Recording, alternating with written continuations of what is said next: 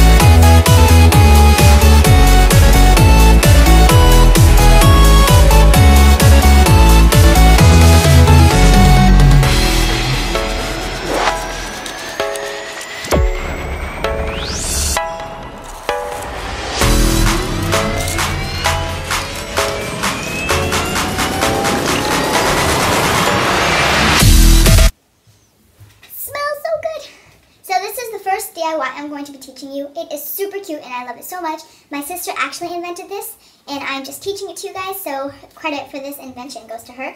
I think it's super cute and it's also super easy. So yeah, let's get into the tutorial. The first thing you're going to need for this DIY are some pencils. They can be old or new. The next thing you'll need are some green washi tapes. I have different designs so my flowers are different. Then you're going to need these specific pins that have a sphere at the top and then their pin. I would recommend different colors for your flowers. You'll need tissue paper to make the petals of your flowers. Then you're going to need a sharpener and a scissors. And if you want to add some smell to your flowers after, you can use some perfume. The first thing you're going to need to do is take your tissue paper and just cut out random blobs. They don't have to be at all perfect, they're meant to look messy.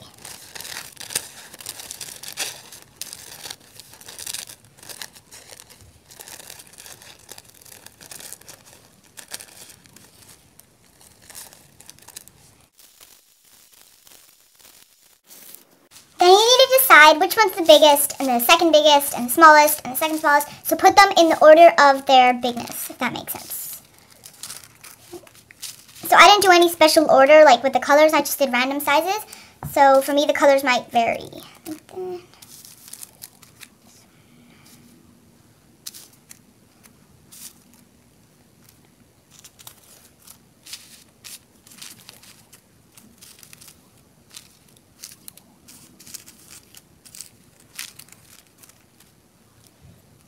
There.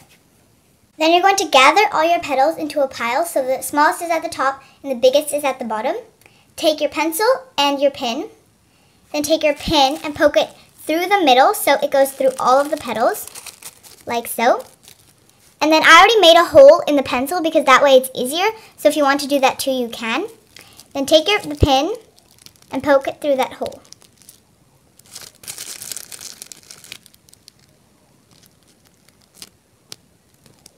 So, and push it in. You shouldn't see the metal part anymore. Then your pen will look like this. You can leave it like this, but I think to add more texture and reality to a flower, you should keep watching. So first crunch up the flower and kind of like play with it, just crumple it around, but not too wild, otherwise it will break off. Just crunch it up randomly, like so.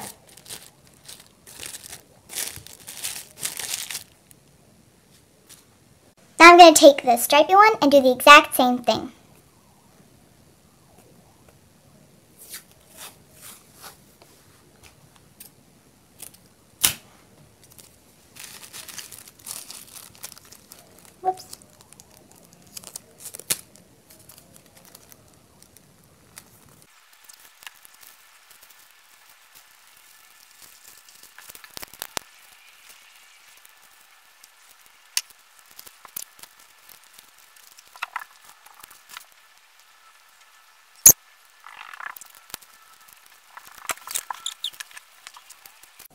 So this is how mine looks. I put a lot of layers, so it's a little different, and I like the way it looks. Now you're going to take your sharpener, and even if it's already sharpened, sharpen your pencil. Just to take off the excess. So once your flower is finished, it should look something like this. I think it's really cute with the multicolored petals, and you can add some awesome green washi tapes at the bottom. And then to make it look even more realistic and super cute, you can get one of these. I keep on dropping my pencils. Oh, my sister's pencils. You can just get inexpensive palettes or reuse some you already have at home and stick all your pencils in. And then just take some perfume and don't spray it in your face like I did before, which was really ridiculous. And just spray it all over your flowers so they share the smell.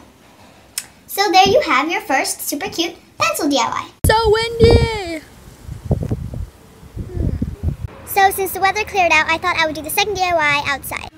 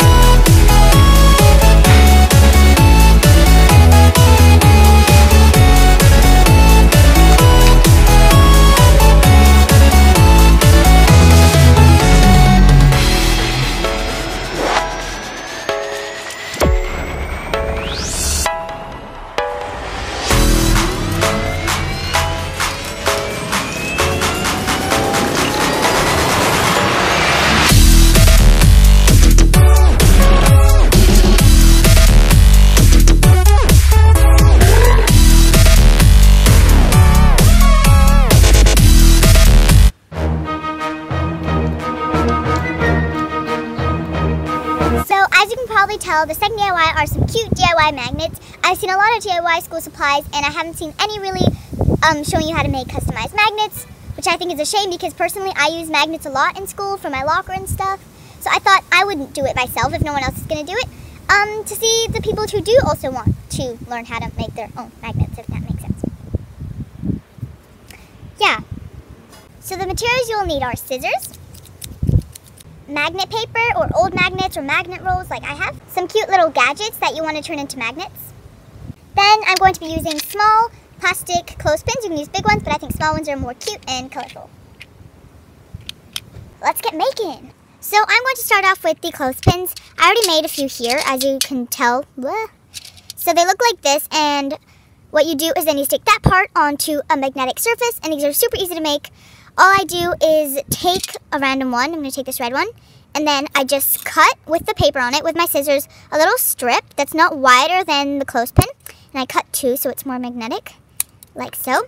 And then I take off the little paper, which will leave a sticky side, like so. And then I just stick it on either side, doesn't really matter, on either side of the clothespin or peg or whatever. And I stick both of them on the same side. And then there you go.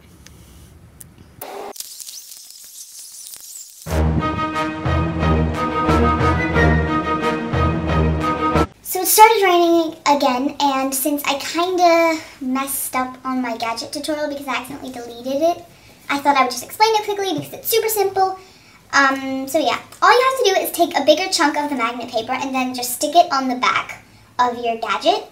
As you can tell, like all just there. I'm just putting bigger chunks on these because they're bigger and they're heavier than the little clothes pegs. And my awesome gardening tool, which I never understand why I used it. But yeah, that's basically it. As you can tell, it's like super easy to make. So now let's get on with my with my third and final DIY.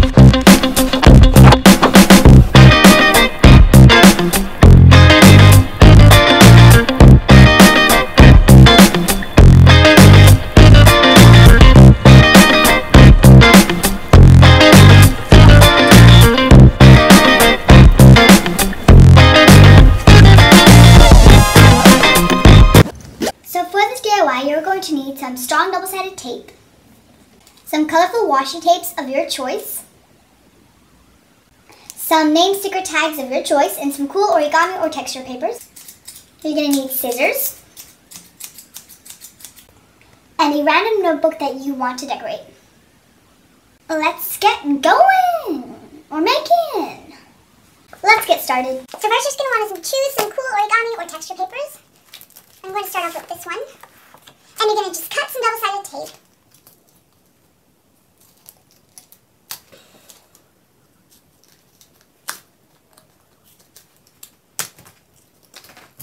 And also cut your paper on however you want. Doesn't matter really. And then stick your double-sided on the back. And peel it off. Or if you have a different type, you don't have to peel it off. And then just like stick it. And then you just keep doing that until it's all covered. So you just like collage it however you want. So, where's my headband? There's my headband. So this is the finished notebook. I think it looks really awesome. My mom helped me to make this cool name tag, which was just a post-it note with a speech bubble that we just cut out. And then we had like this backing paper, and then we put contact paper on it. Instead of taping it all, which takes a lot longer, you just take contact paper, which is also more protective and looks nicer. And we just stuck that. You can get contact paper at a craft store or wherever you want. So now it's all protected, and I can use it for school.